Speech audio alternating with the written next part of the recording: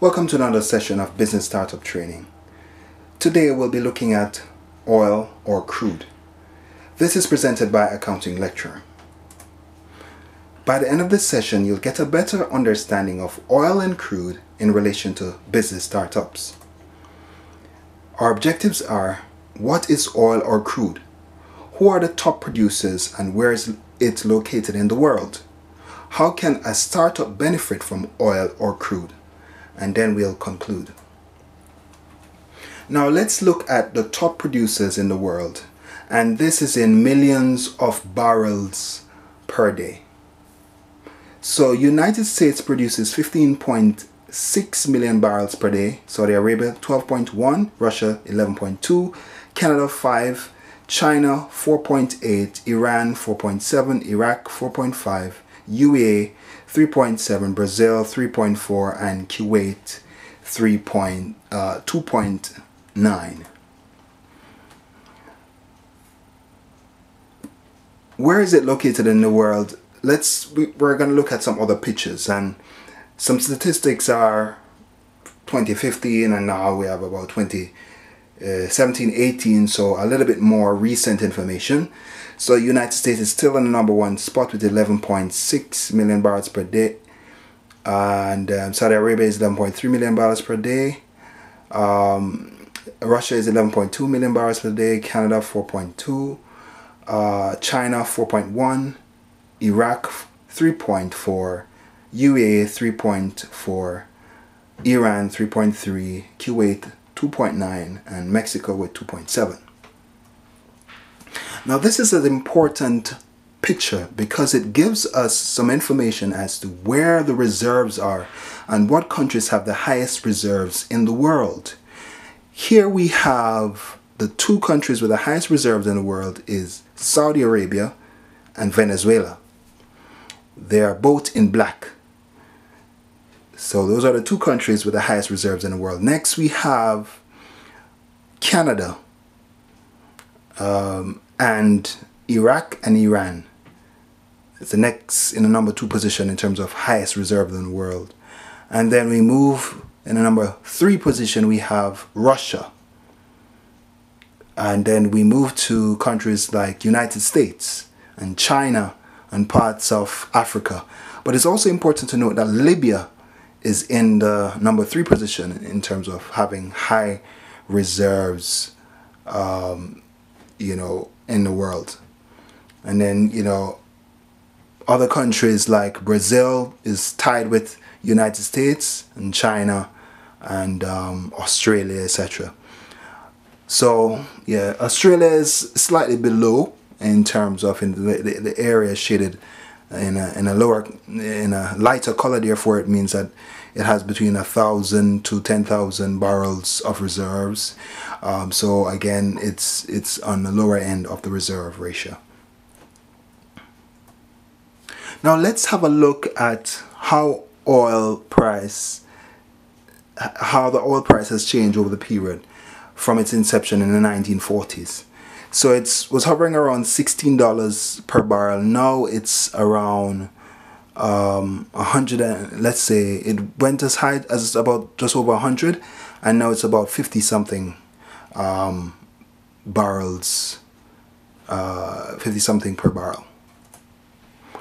So over the last 20 years, it's about again 45, nearly 50, and it's around just over 50 now, 54 thereabouts. Over the last 10 years, again, it's in the 90s, and it's quite lower now at 50 something. So let's have a look at some statistics.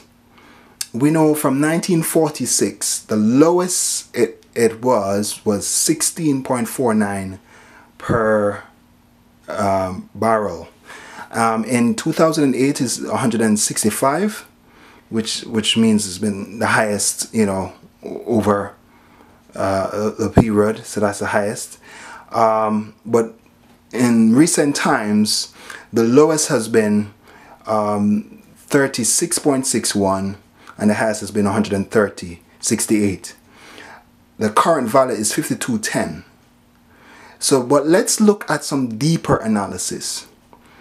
Now 5210, if we were to, that's 74 years ago, if we were to discount it at the considering the rate of inflation, and let's say we put inflation at 3%, in real terms 52.10 is actually $5.85, which is actually a third of the value 74 years ago. And if we were to use 16.49 and a rate of inflation of 3% moving forward into the future, the value should be 146.95 in order for us to keep it in line with the rate of inflation.